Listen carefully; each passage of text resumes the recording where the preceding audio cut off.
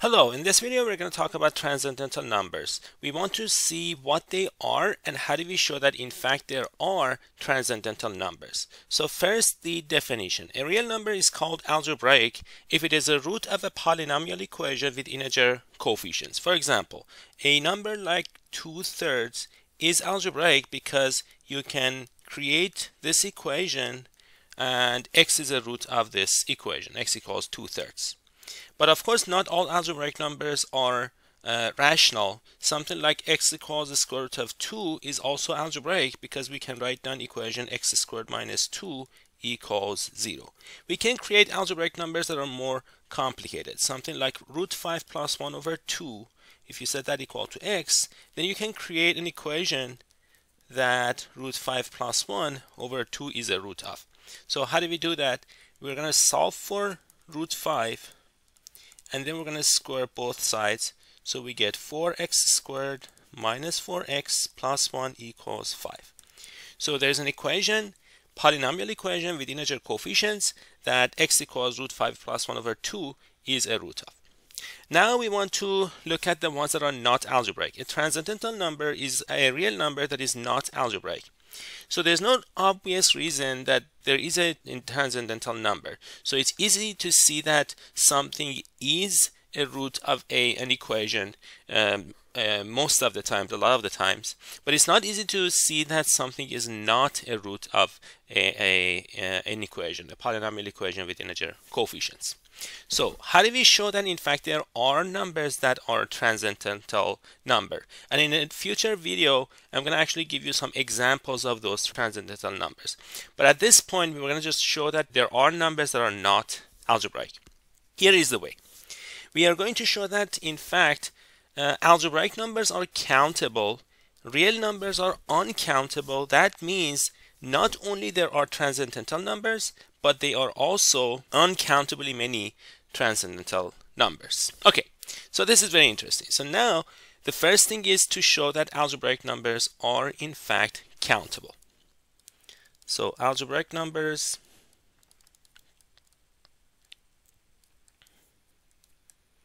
are countable. So let's say A is the set of all algebraic numbers. So A is the set of all algebraic numbers. So how do we distinguish algebraic from transcendental? They're distinguished by a polynomial. So we take a polynomial, p of x equals an x to the power of n all the way to a0. All of these coefficients are rational.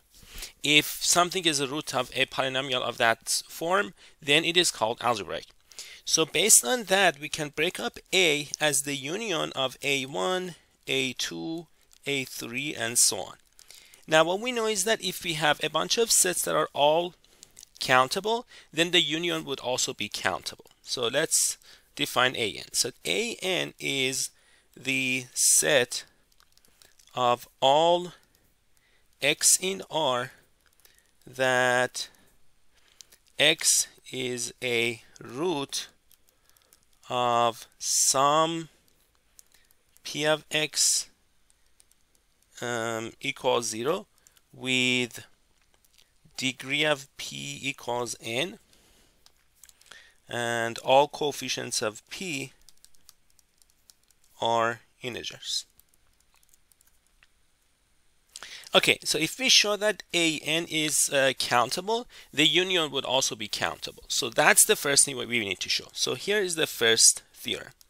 If A1, A2, etc. are countable, then so is their union. So is A1 union A2 union A3, etc. So how do we show that? So here is how we're going to show that. We're going to create a listing for the union. Let's say A1 is given by A11, A12. These are the elements of A1, A13, A14, etc. A2, the elements in A2 are listed as A21, A22, A23, A24, etc.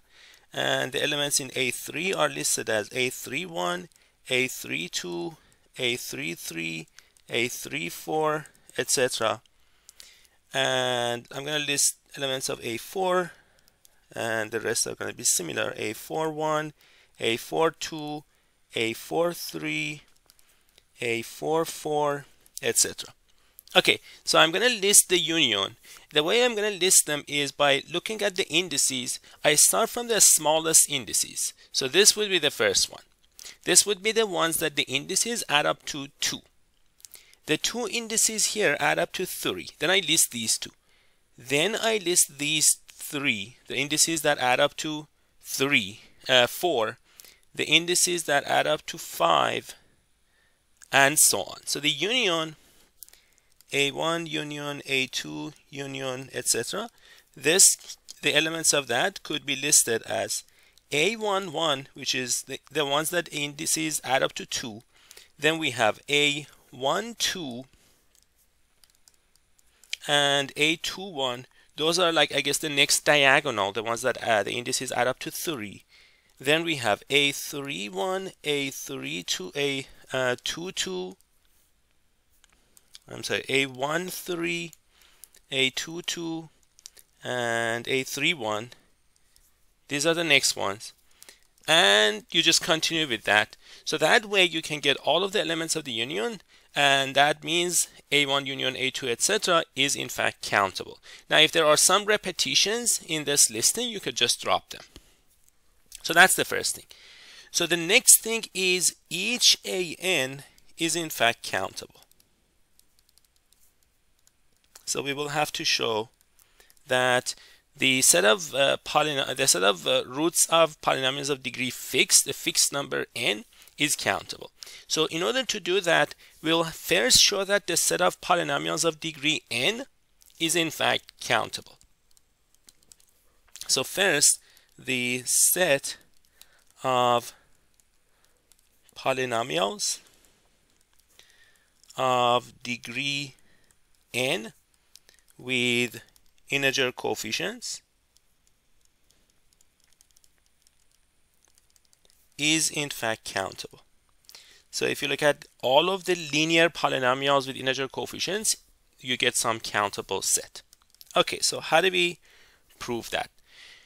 So if you look at every polynomial of degree n, polynomial of degree n would look like this: an x to the power of n. Then we have an minus 1 x to the power of n minus 1, etc. all the way to a1 x and then a0.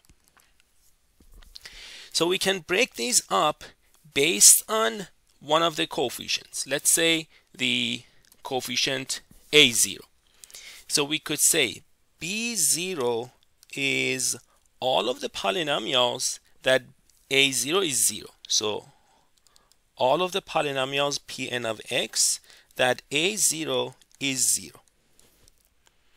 b1 could be all of the polynomials that a0 is 1, and etc. Now, in order to include the negative numbers, I'm gonna also include the ones that are negative 1.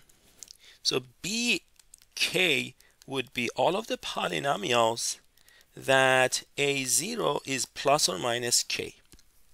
Now, if you look at every polynomial in bk, so when we look at a polynomial in bk, we get Pn of x is equal to an x to the n all the way to a1x plus k or minus k. Let me just put the plus minus right here.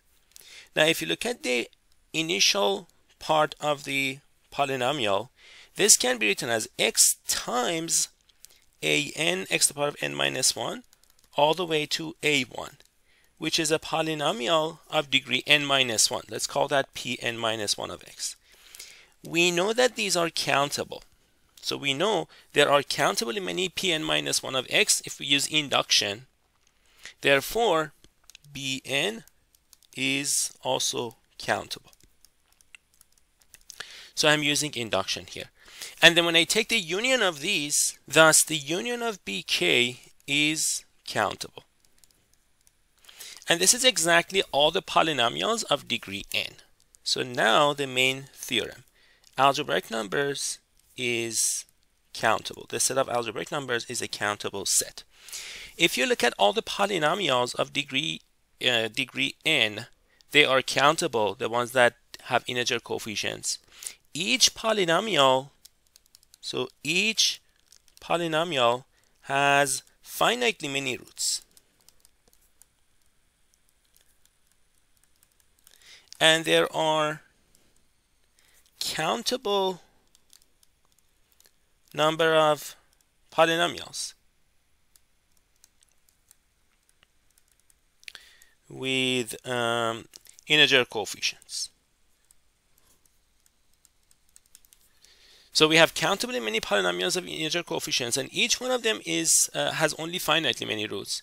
So again, because of the argument that we made earlier, countably union of countable sets is countable. So that tells us that algebraic numbers is in fact countable. Now we know that R is uncountable. So the theorem is R is uncountable. Okay, so this one, you may have seen this one before. If not, here is the idea of why R is uncountable. Proof is by contradiction. So how do we show that it is uncountable? Assume it is countable. If it were countable, so you can create a listing of all real numbers.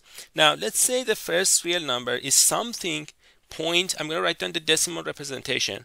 Let's say it is C11, C12, C13, C14, etc. Just write down the decimal representation. The next one is something, and then C21, C22, C23, C24, etc.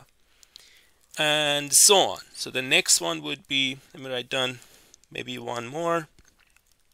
X3 would be something dot C31, C32, C33, C34, etc.